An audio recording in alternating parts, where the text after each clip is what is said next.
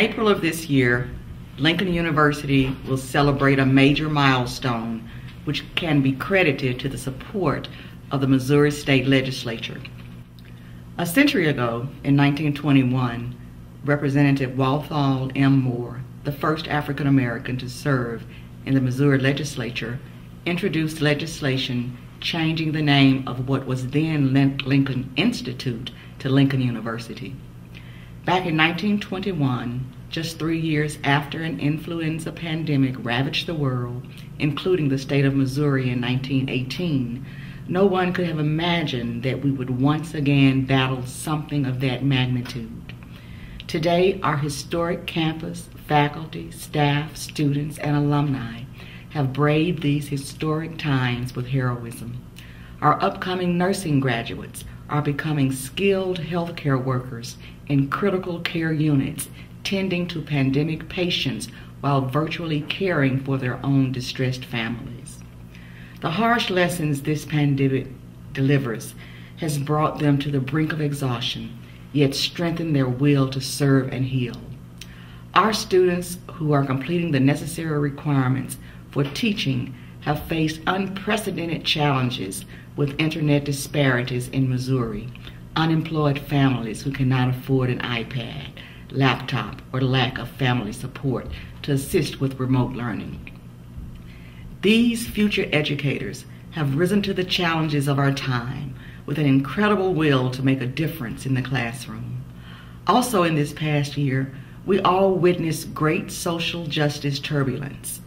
We are in a time that calls for additional training in de-escalation and bias education training for the brave men and women serving in law enforcement.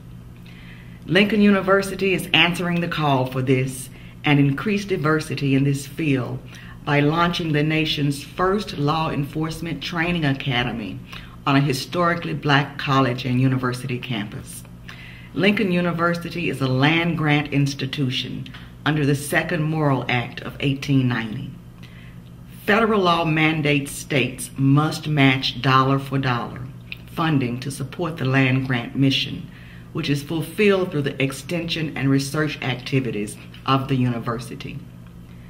Lincoln University Research and Extension touches the lives of over 94,000 individuals throughout our state, providing technical and educational programs that serve youth, adults, and the aging population in areas such as character development, life skills, and healthy living.